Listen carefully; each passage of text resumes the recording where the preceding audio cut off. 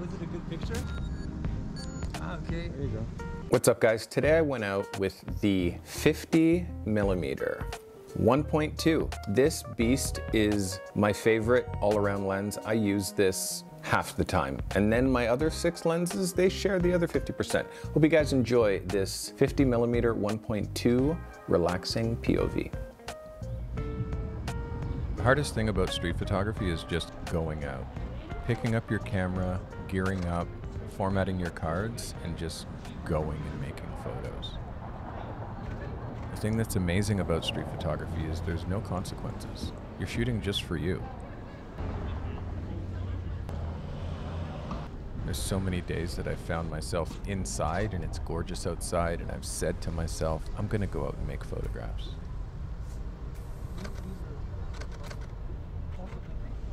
But life happens, your phone rings, you miss that window.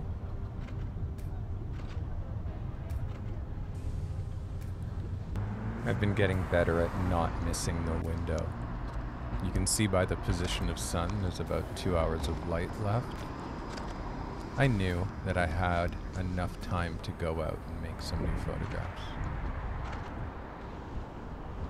I shoot with the Canon R5 and several different lenses. I decided I was going to do a lens diary. Basically choose a prime lens and go out and shoot. The reason I say prime lenses just are my favorite. It's what I choose to shoot with over zooms. I really think that zoom lenses make photographers lazy.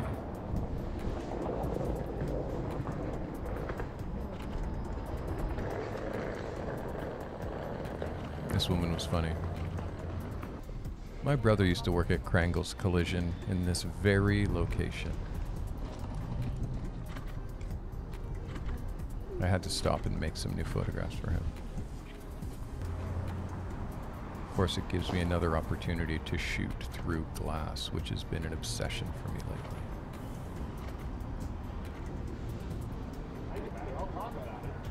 This whole block has changed. CN Tower is peeking through.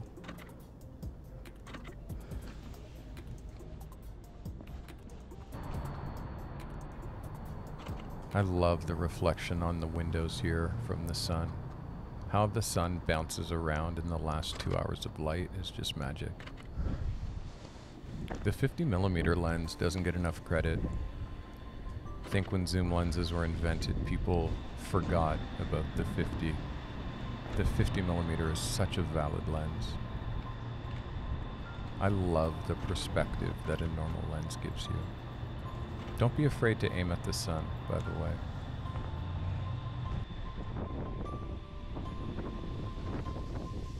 The sun flares that it gives you when you're aiming in the direction of the sun, it just looks amazing.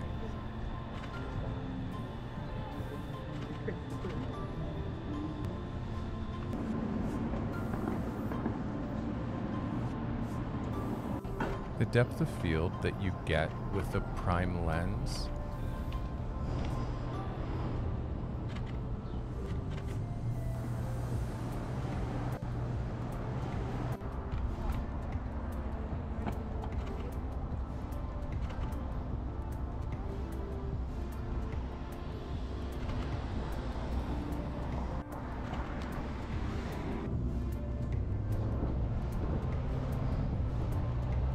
Sometimes I feel like a tourist when I aim my camera at the CN Tower.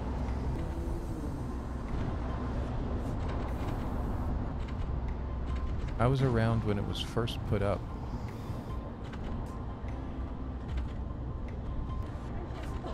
The CN Tower. If you've never been to Toronto, you can see this from everywhere in the city.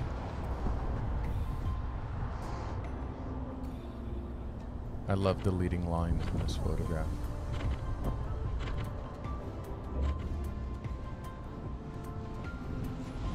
You'll notice I never shoot just one frame. I don't want to say never, I'll say rarely. I always try to shoot through the picture. Try to get another perspective, another frame, another angle. Can I make this frame better?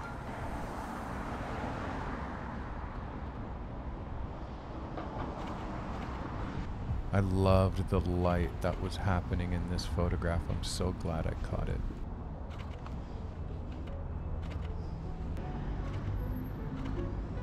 The architecture and the skyline has changed in Toronto so much over the last few years.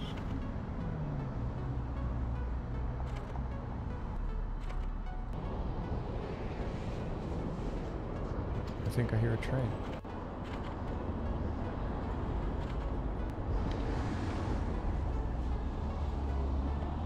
There's something to be said for getting out of your neighborhood and getting off the beaten path.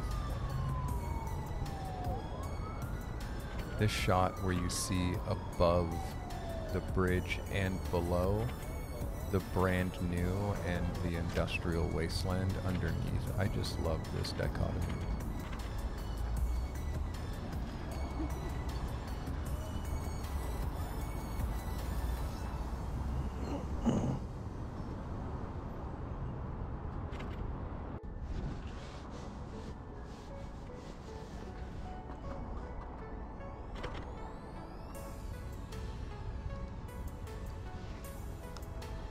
Venturing under this bridge was a smart move.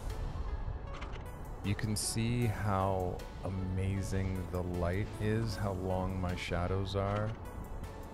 It's just the right time of the day to go out and find the most interesting.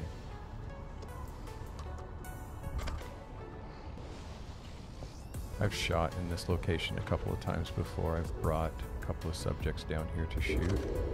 Clearly you can see why.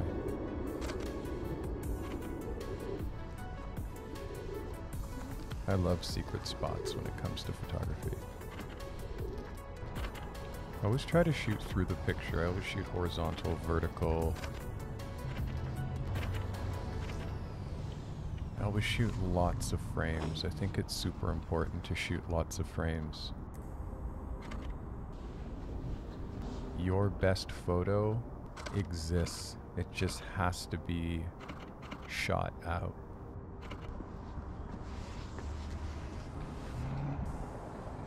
Back in the day when we were shooting film, you were kind of limited by what you shot and what you chose to capture. Now, we don't really have to edit. Of course, we do have to edit afterwards, which sometimes is daunting. I'm glad I saw this frame.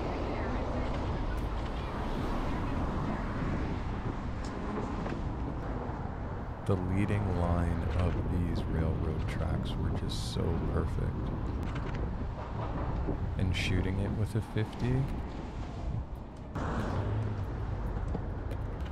the stance that the buildings have, it just makes it look so dominant.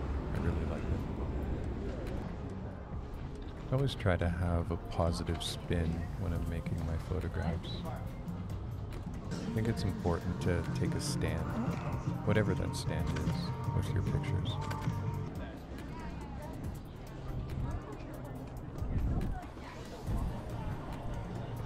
We have to challenge ourselves. We have to push ourselves into directions and make photographs that we wouldn't normally make. It's healthy.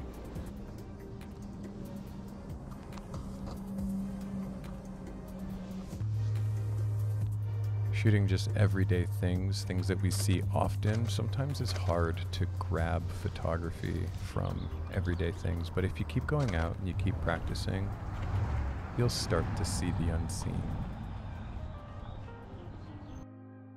I've included a couple of photos that I missed catching on video.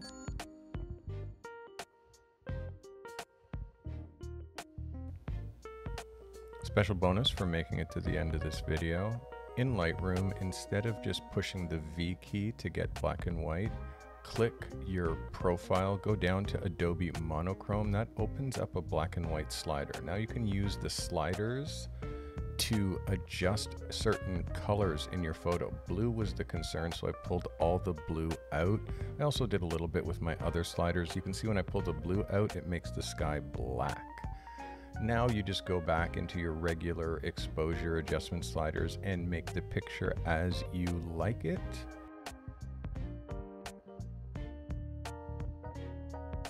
If you like my radio voice, please consider subscribing. If you like these lens diaries, please click this 16mm lens diary video next. I'll be over there. It's at night and it's a great one.